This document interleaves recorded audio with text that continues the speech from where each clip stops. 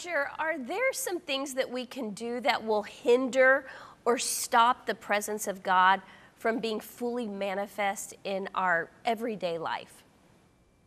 Yeah, that's a great question. I think there's a variety of different things. One of them would be lack of attention to God. So in Hebrews 11:6, it says that without faith, it's impossible to please God. So faith is that posture, it's that surrender, that place of belief in Him and paying attention to Him. But then it goes on to say that we must believe that He exists and that He's a rewarder of those who diligently seek Him. So that implies that, number one, we're aware and we pay attention. So if we're not paying attention, if we're not in a prayerful mood, or a mode, I should say, if we're sort of busy and going about our workaday world, and most of us are really busy people, we can crowd God out. And so I think that is a grand hindrance to His presence.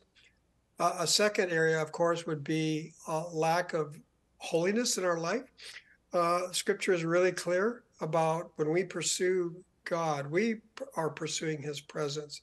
So Hebrews 12:14 says to seek peace with all people and holiness, without which no one will see God. And so there's this pursuit of holiness that if we're not pursuing it like the hound after the hare, that's a hindrance because these barriers get in the way of our relation. And being able to, I call it that purity enhances perception. And so the extent to which we're growing in holiness, not rules and regulations, but living in the elegance of who God is and His character, that is a gateway to experiencing His presence. So I'd say, a couple things: busyness and lack of a pursuit of holiness get in the way of experiencing His presence.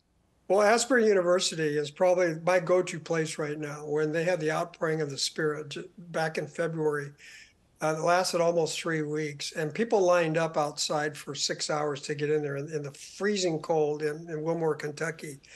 What was the draw? It wasn't good preaching.